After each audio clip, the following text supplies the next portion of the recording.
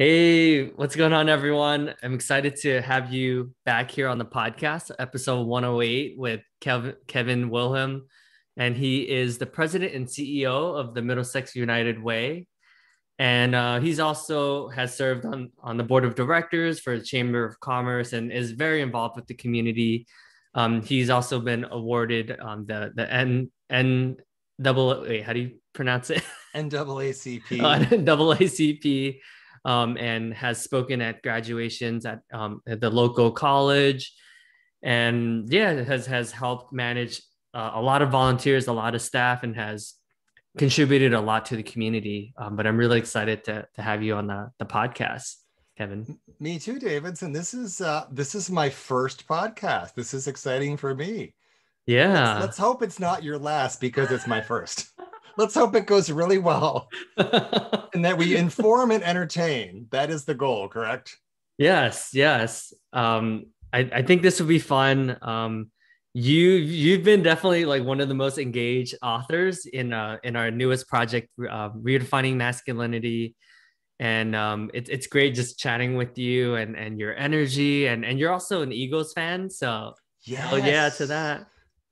Should we just divert to that? If all Or else is that, fails, let's talk about the Eagles. or maybe that will be 109, or maybe 129 will be your We should. Oh my episode. god, that's a good idea. We should do something about We'll the do that. Eagles. I feel like there's a lot to talk about. All right. And I do remember you promised to buy me tickets so when we go to the game this Thanksgiving. I thought I heard that promise from you. How about this? If you get 1,000 views on this episode, I'll buy your tickets.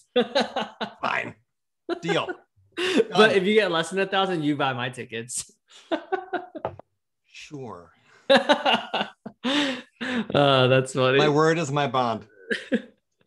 Well, thanks for being on here. I'm really excited to chat with you.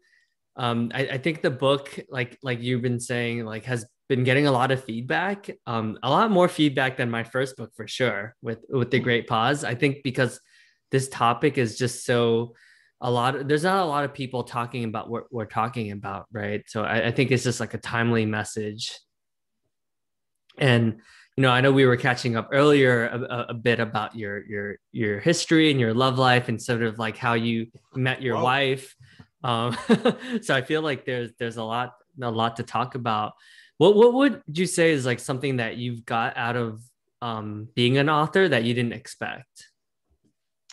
Yeah, it's not something that has been a goal of mine. I've always enjoyed writing, and I think, I've actually had a column in our local paper in the Middletown Press for really more than a decade, kind of talking about work-related projects and whatnot. But it's and I've always enjoyed writing, but I never thought of necessarily publishing as something that that I would really aspire to. But it's been an awesome experience, and can I tell you how I even got involved in the project? It's kind of an interesting story. Yeah, Can we sure. go there?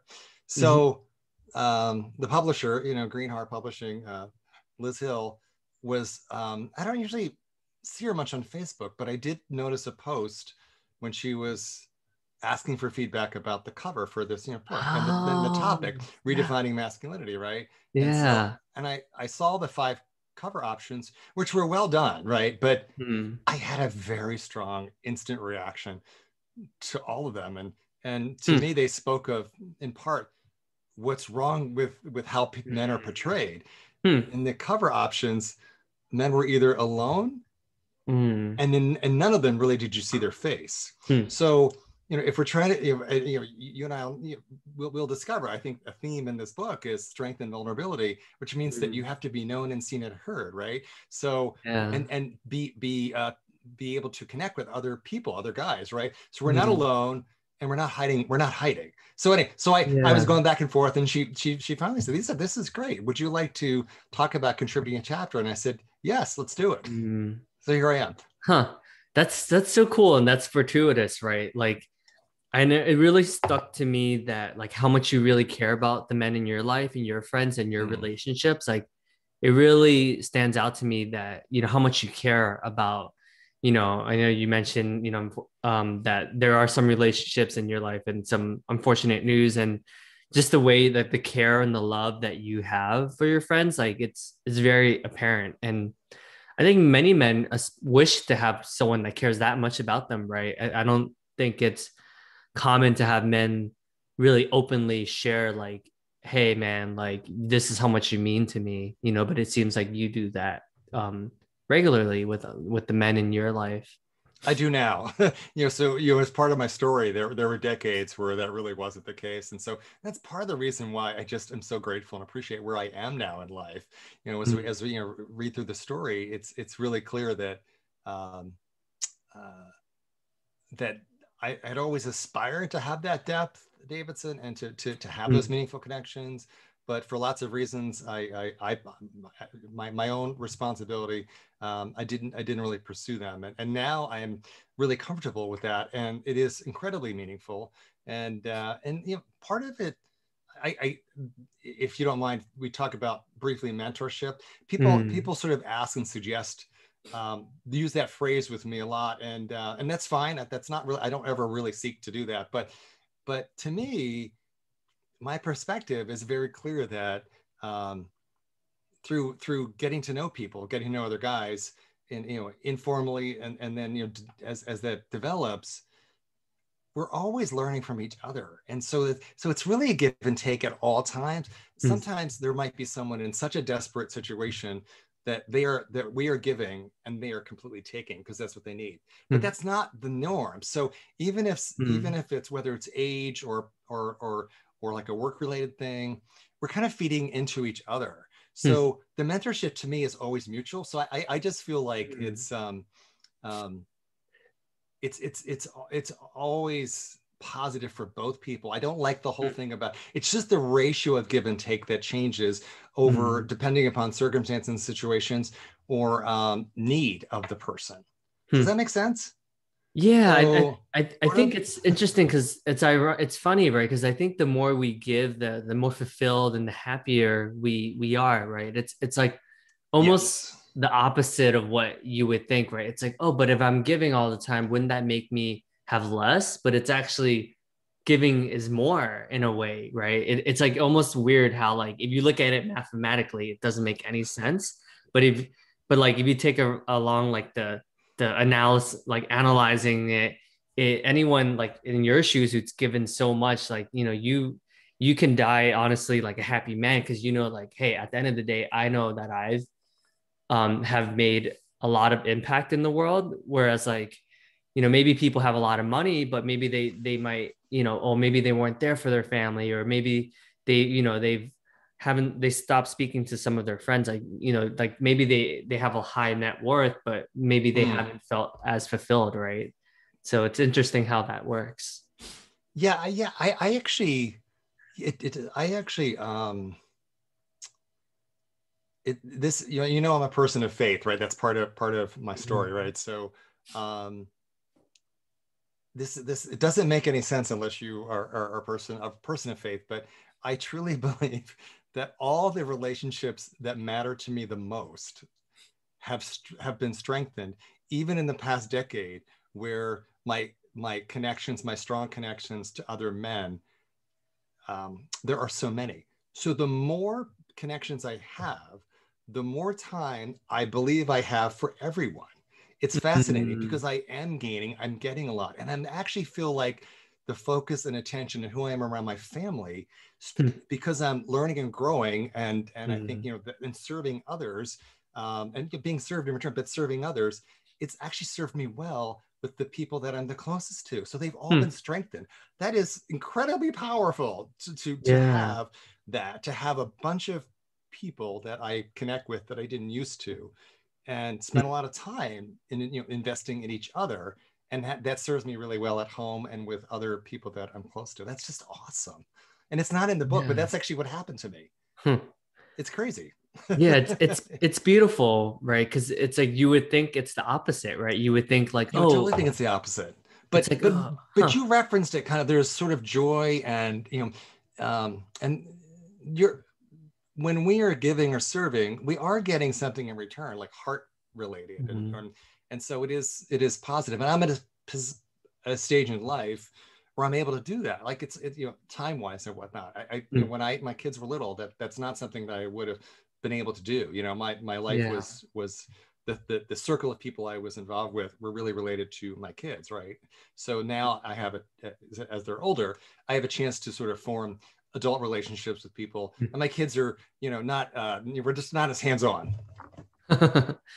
Yeah, it's like it's interesting because I often hear like as they become adults, it's a new dimension, right? Of like it's a different way of relating to them. Like it's more like a friendship, right? Instead of like, oh, they only come to me when they need something. Right, right, right, right. Yes, But I'm sure yes. there's still times when they They're still come still to you when they need something.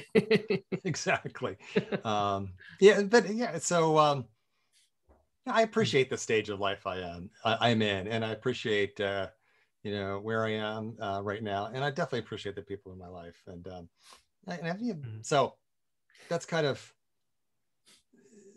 that. It's this is the perfect topic at the perfect time for me. This redefining masculinity, and it really drew me in. I don't know that I would have necessarily responded so eagerly to other topics, but this is clearly calling to me, and I felt like I had a story to tell, and I'm honored to share it. And the feedback has really been positive, and it's it's it's very affirming.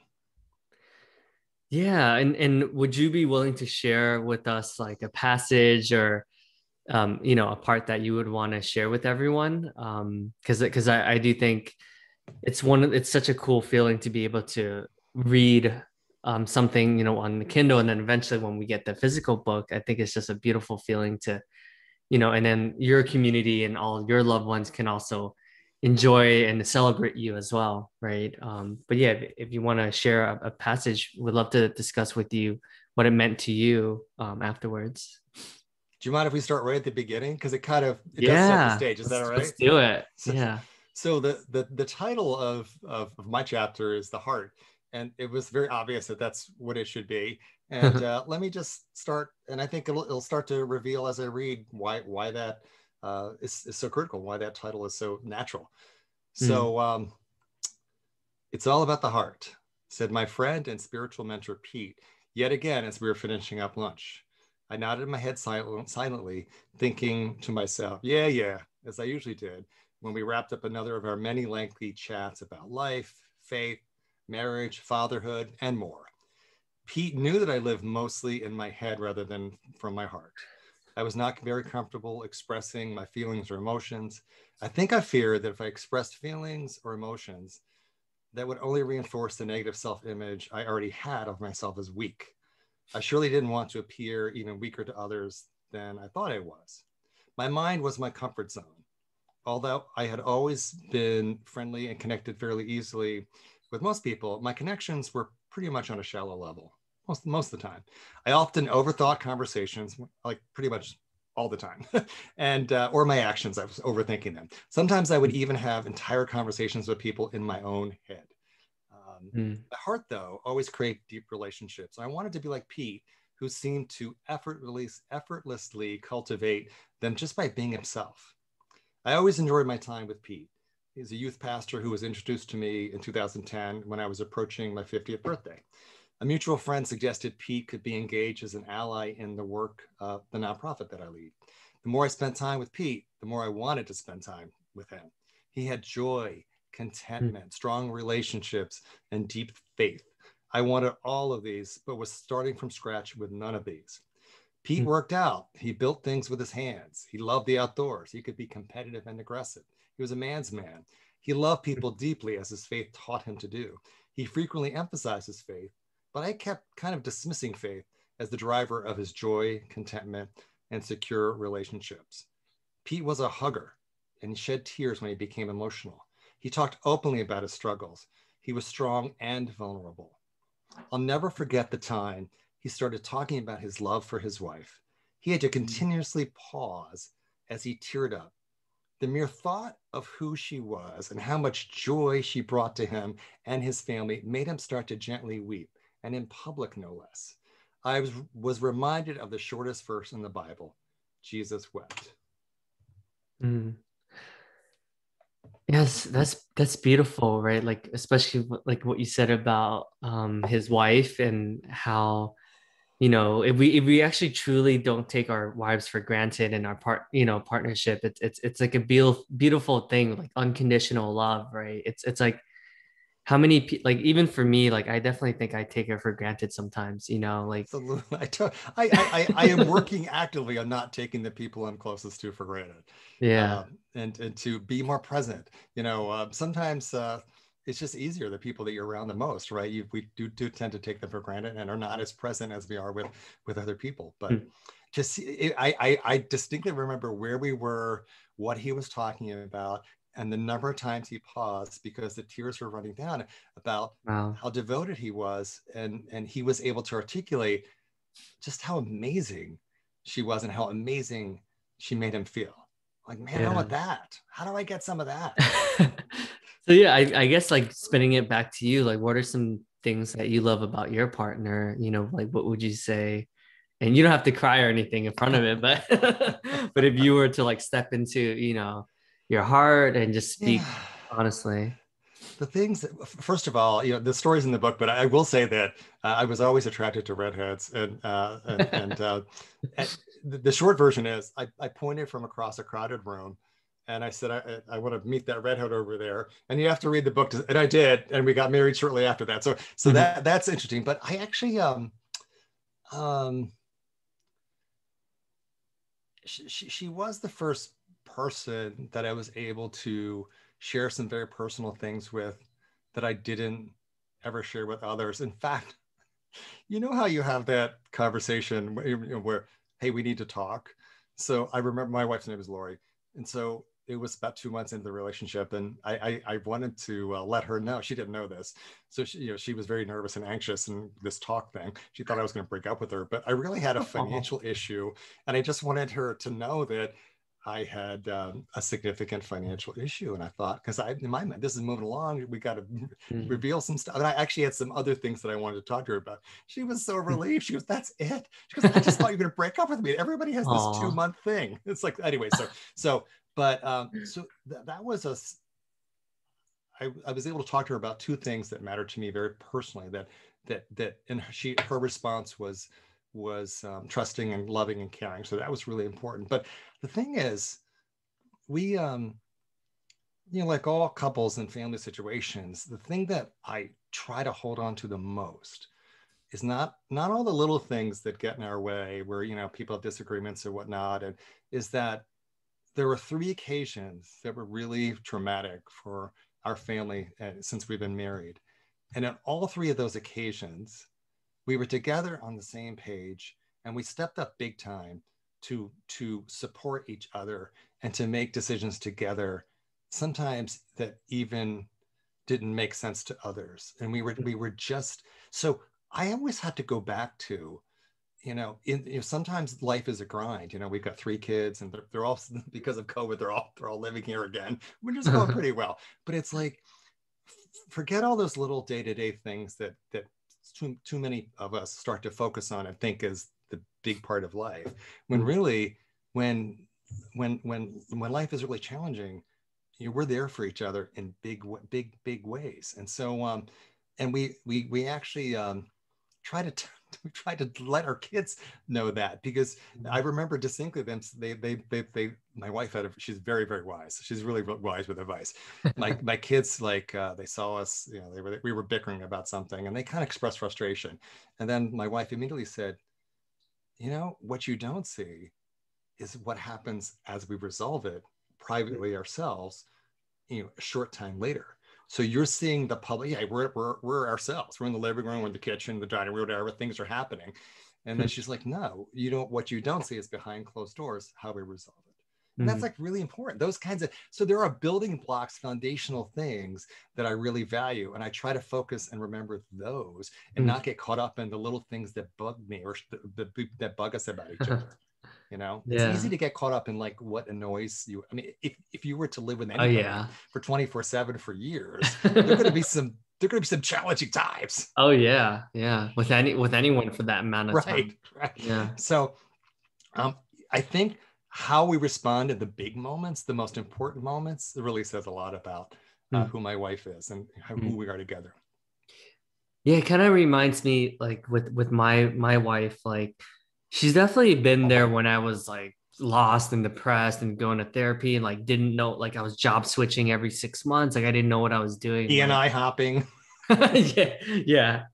I feel like she's definitely been there when I was just clueless. I was like, I don't know like, what I want to do. I don't know my purpose in life. Like I guess like a quarter life crisis, I would say. And I'll always remember that Quarter because life crisis.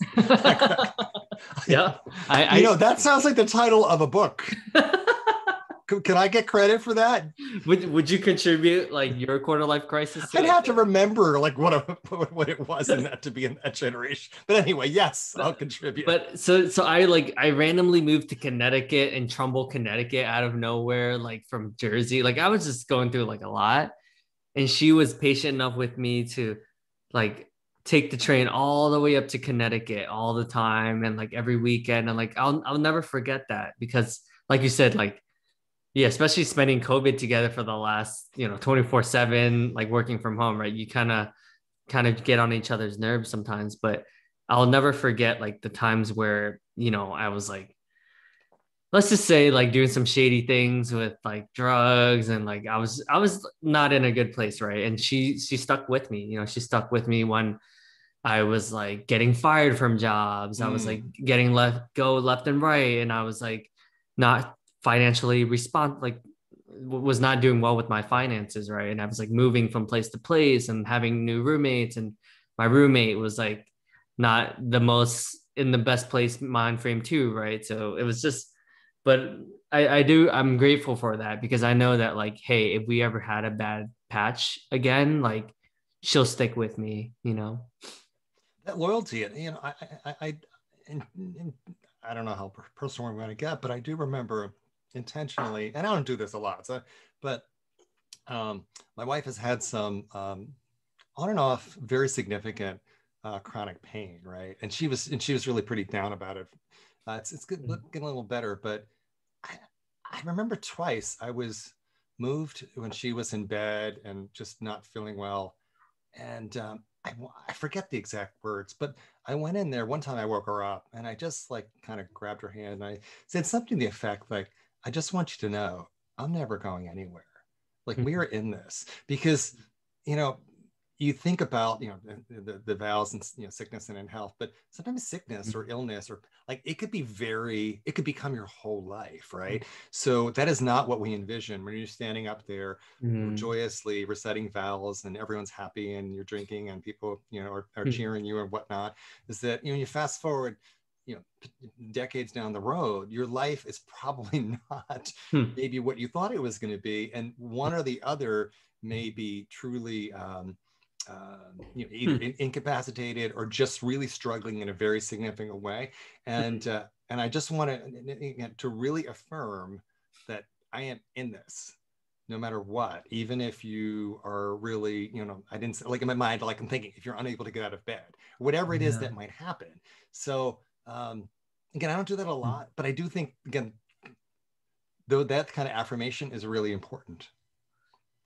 Yeah, that's beautiful. I definitely think the times that we felt the most connected was like you said when she was like sick with the flu or just has a migraine or like she just really can't get out of the bed and she was just so happy that I'm just sitting next to her, right? Whether it like for it's interesting because the times that I've felt the most connected with her is like when like I'm reading a book and she's just like falling asleep like right next to me or on my lap or whatever, right? Like for me, like those are the most beautiful moments, not the highs of the highs when I get promoted and stuff. Cause like, Mm, like that feels great, but just doing nothing and just being in each other's company, like for me is just beautiful, right? Cause it's like no one's expecting anything of me. Like I don't have to prove myself. Like I don't have to raise this amount of money to prove that mm. like I'm worthy of you know what I mean, of love and stuff like that, right? So it's that unconditional love is when I feel like the most connected, honestly.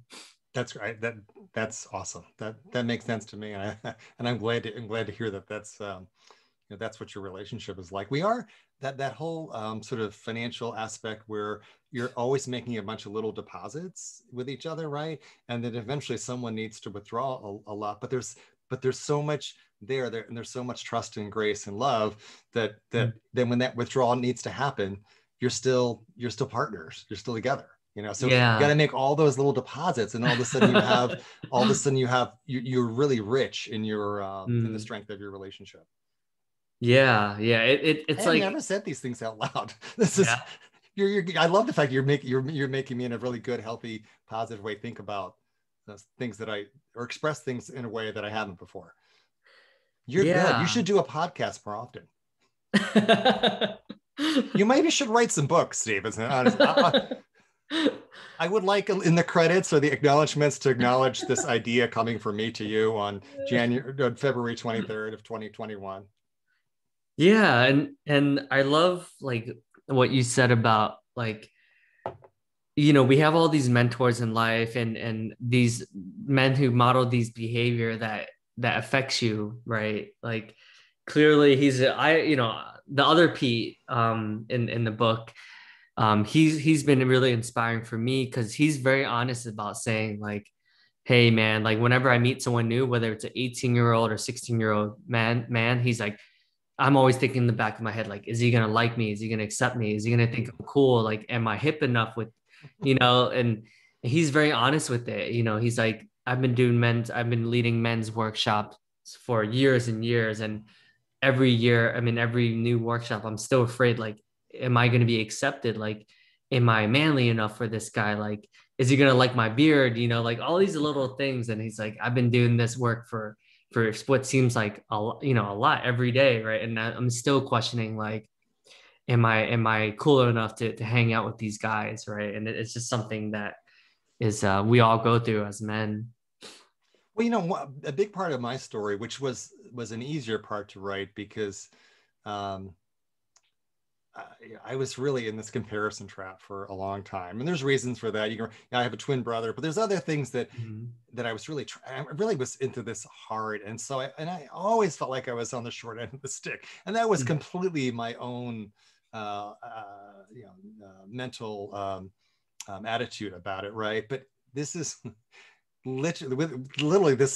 This is not in the book either, but literally one day on the phone.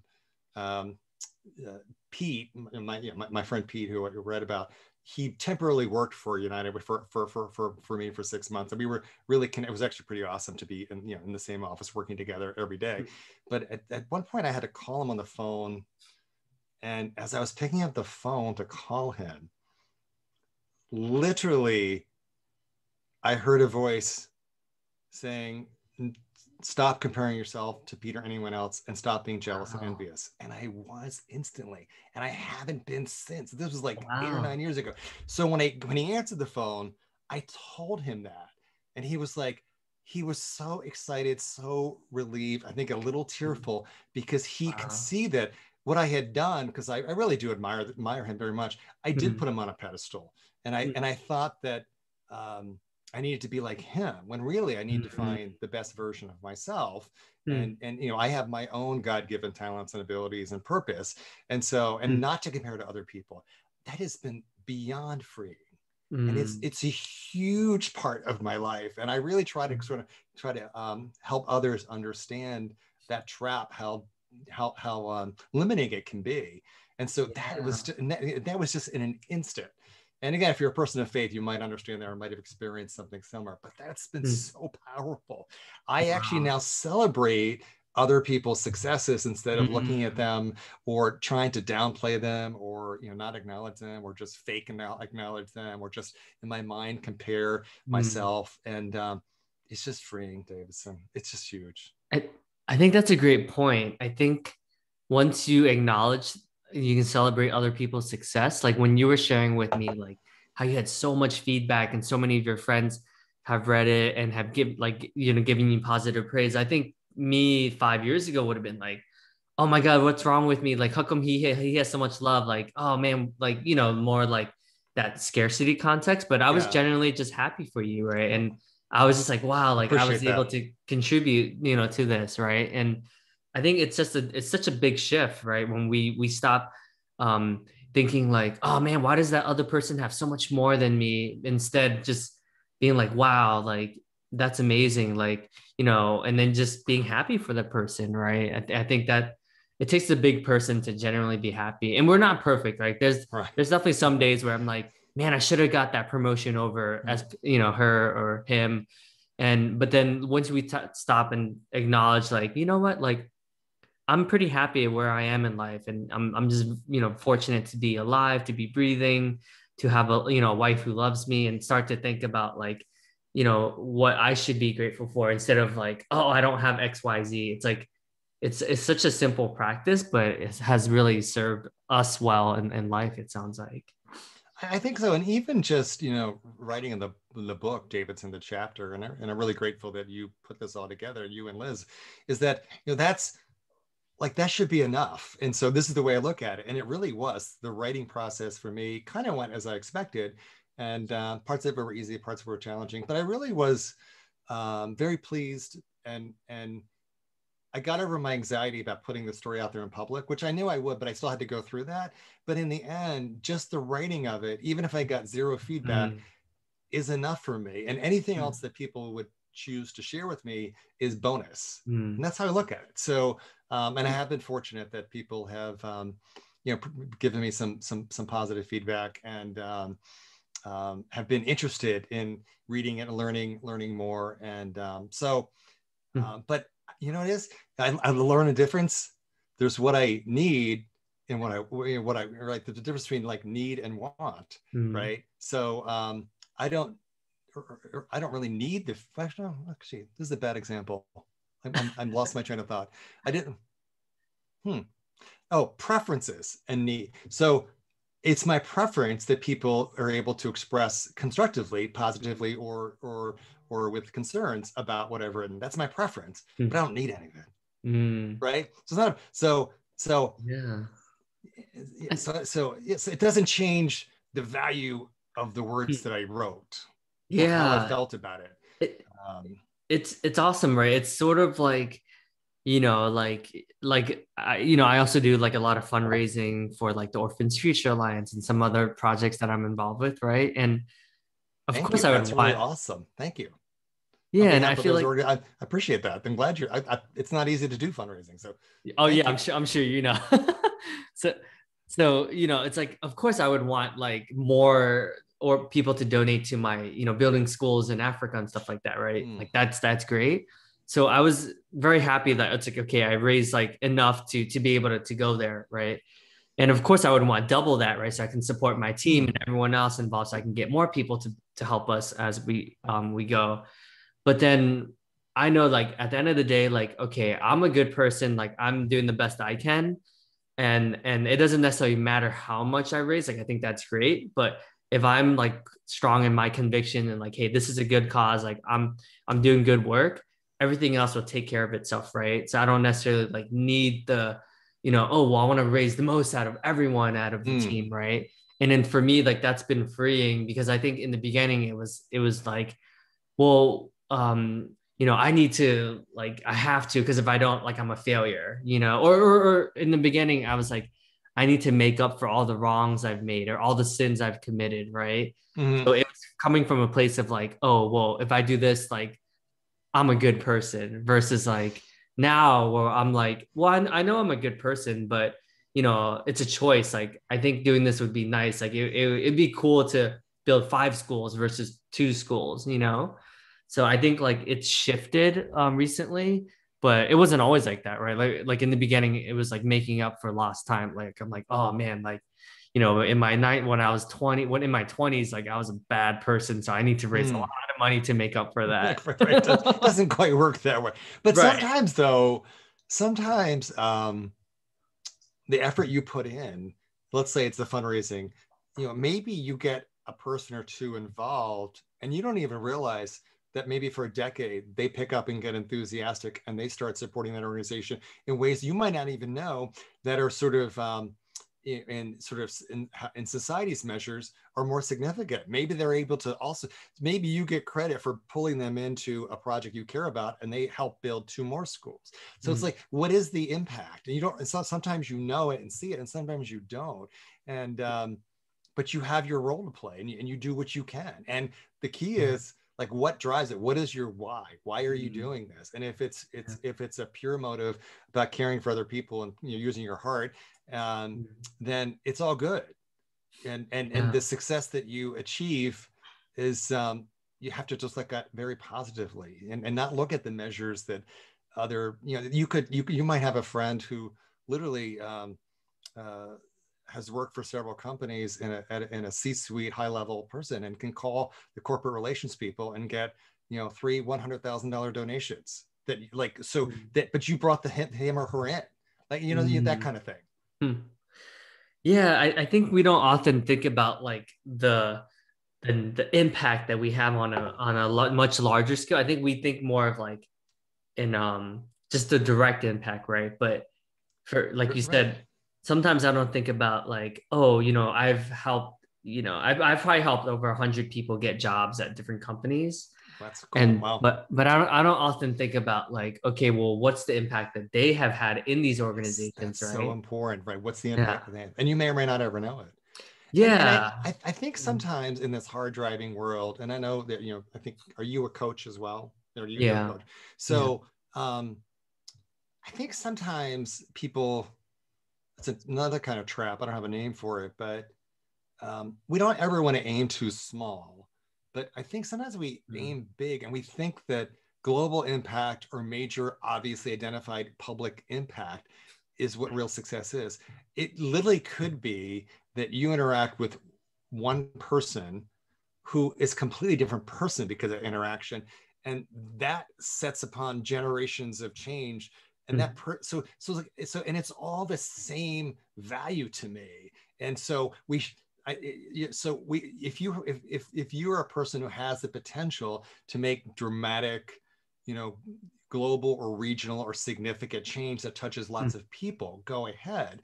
But that's not, like, if you're not able to do that, or that, but don't discount or devalue Mm. what you are able to do. And maybe it's even just in your own family, what decisions you make or how you treat people or whatever. The whole thing Yeah. about breaking the cycle of abuse, all of a Mm. sudden affects all of your generations behind you.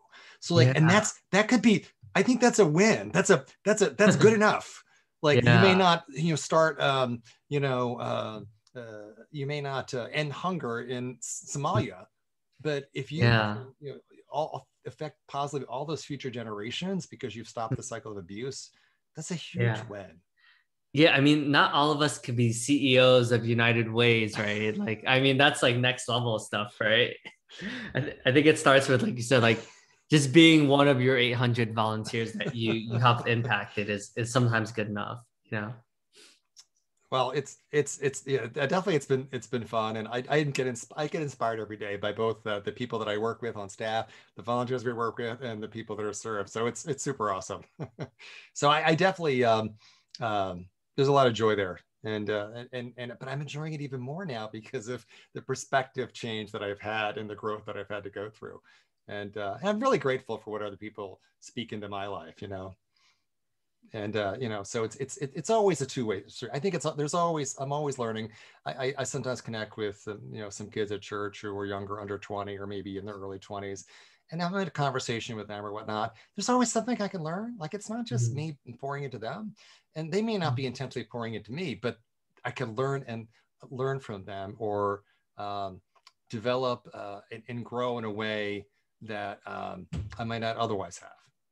That's super important. Yeah, that's a great mentality because, you know, I think sometimes people think wisdom is when, you know, older, right? Like the elders, which I think most of the time it is, right? I think that should be right. Right. We should be getting wiser as we go older. That would be natural. But it Right. doesn't mean there's no wisdom that a 20-year-old has, that they have Right, right. zero. But like, you know, all of us are at different like there's I'm sure there's some 20, like I have a mentee in Bronx one of the Bronx high schools that I meant it's a 4-year mentorship Mm. I'm a part of, and I learned so much from him Yes. in terms of just creativity and just speaking his mind, and just like he creates rap and beats, and like anything I say, like he'll do it. I'm like, oh yeah, you should check out you know, graphic design or whatever. And then like I come back and he's creating album art like the next week. And I'm like, That's so and cool. you know what I mean? Like for us, it's like a big, it's like for us to do that, it's like a big change, right? For him, like I could be like,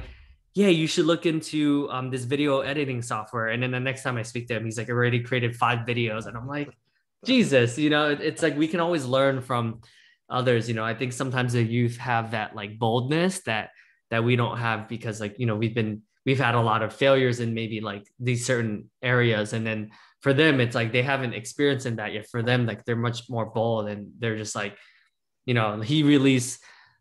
just releases content and songs like all the time. And I'm just blown away. I'm just like, wow, like to me, to be able to release a song would take like a month.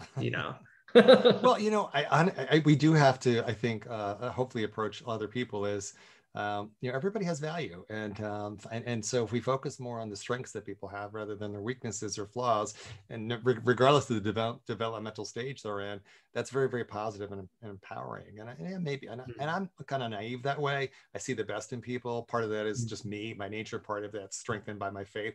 But like, I really believe in that. Like, let's look for the good in each other. You can't ignore the bad stuff that is hurtful to you or others. Like, you can't ignore that. But there's a lot of little stuff that isn't necessarily very significant that might be negative or concern. But why not focus on building up the strengths? I believe in you build up your strengths, and you only worry about your flaws unless they're really hurting you or someone else. You just don't I worry love about them that. as much. Yeah, that's a really good. Am I coaching you? Can I send you a bill? You can. I don't know about I'll necessarily pay it on time.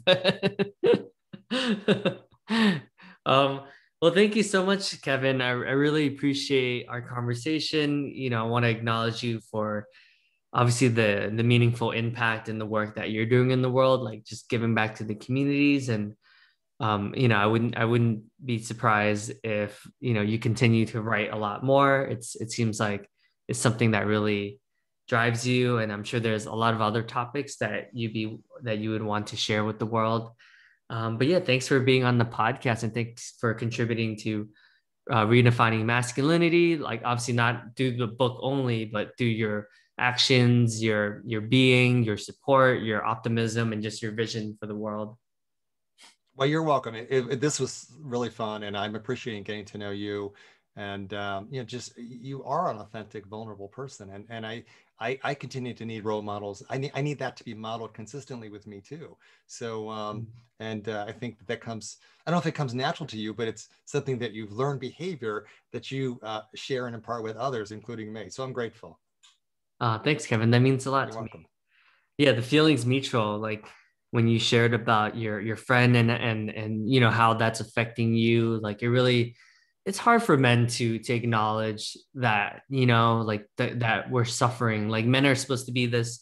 I think yes, like there's a time where we need to be strong and be that staple and that character where everything's going to be okay despite the setbacks, right? But there's also a side of the new masculinity which you're modeling that's like, hey, I can generally communicate with my friends like, hey, you mean a lot to me, and I'm really sad that you're not at 100%, and I'm here for you, and no matter what, like I'll be there for you, even though it is challenging to be with you at this time, but that I'm here no matter what happens, right? That's rare, I feel like. And I think you and I can, and those that also wrote chapters and contributed, and people who are reading it, and I love the fact that women are reading it. If we can all learn that lesson, right? We can all be more open and vulnerable and trusting and supportive of each other when we need. So that's part of the point of writing the book, right? So and reading it, and I think we do encourage some of the more interesting and positive reaction I've gotten is from other women, which is cool. It's a book for all, a book for everyone. You get a book, and you get a book, and you get a book. Oprah.